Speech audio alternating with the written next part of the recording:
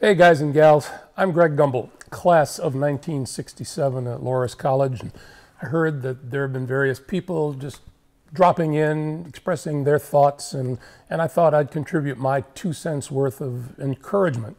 I know that everybody is going through this thing, but I'm not sure how I would feel about it if I were a student, especially you seniors. I'm sure you didn't envision the second semester of your senior year at Loras like this.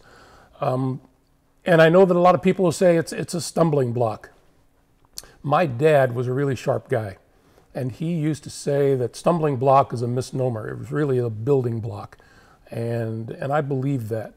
And I think when all is said and done here, no matter how difficult it is for you now, that you'll all come out of this bigger and stronger people with bigger and stronger character.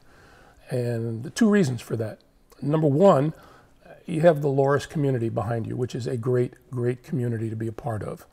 And number two, you have a great leader in your president and my friend Jim Collins. There's none better. So I wish you all well. I hope you stay safe. And, down through the years as I've been traveling, whether it was in airports or in hotels or even on the street, I'd run into Loras College grads, and we would stop and they'd say hello and reminisce. And at the end of it, they would leave me with two words, which I will leave with you. Go Do Hawks.